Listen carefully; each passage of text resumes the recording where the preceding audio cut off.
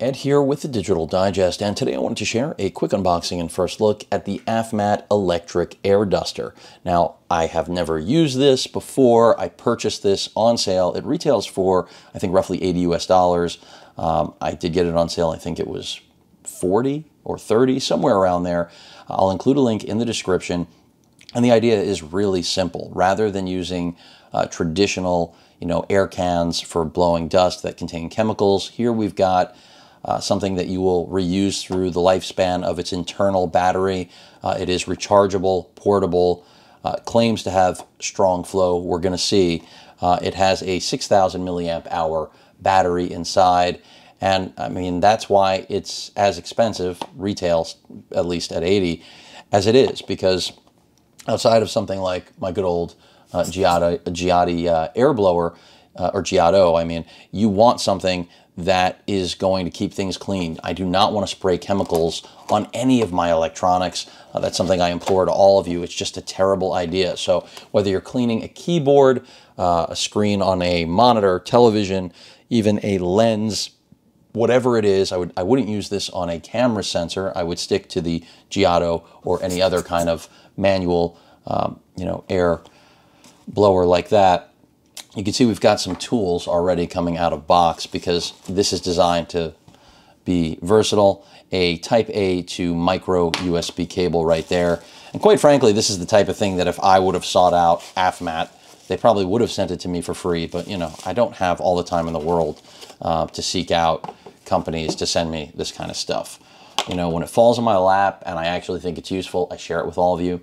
Otherwise, it really comes down to me, obviously, if I buy something and think it's cool, sharing it with you. And hopefully this is going to be exactly what I expect, which is the end of buying any sort of canned air blowing system, because they're a waste of money, they're terrible for the environment, and as I mentioned, they're actually not good for the majority of products you're going to use them on. Now, I haven't looked at any directions, but can already tell that this needs to go here.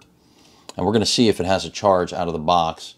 They're telling you it's an air duster, 5 volt, 2 amp, 40 watt for the power output, made in China. Let's see. Do I need to charge it? Looks like it needs to be charged unless I missed a power switch, which I don't think I did. So I do actually have a cable right here, and since, well, nope, can't do it. It's micro USB, so forget it. I've got Type C everywhere. I do not have micro USB anywhere, but I think I could still hook this up. Let's see. Let's see. And it makes a lot of sense when you think about, the cost for compressed air, what people generally spend. It's exorbitant, to say the least. So let me just see if I can plug this in, if it makes the run to the USB hub that I have over here. If it does, I'm going to tell you right now what I think performance is like. If it doesn't, then it just isn't happening today, and it'll be something I will revisit at a later date. But I think we're going to be okay. I think I'm going to make it. Let's see. And I don't know what the charge time is, but you can see there's a little amber LED there, and that, of course, this should function.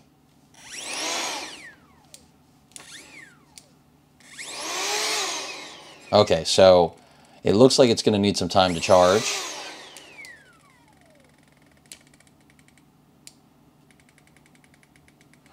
Fan is making some strange noises. You can see the fan right there, and I'll give it just a few seconds to see.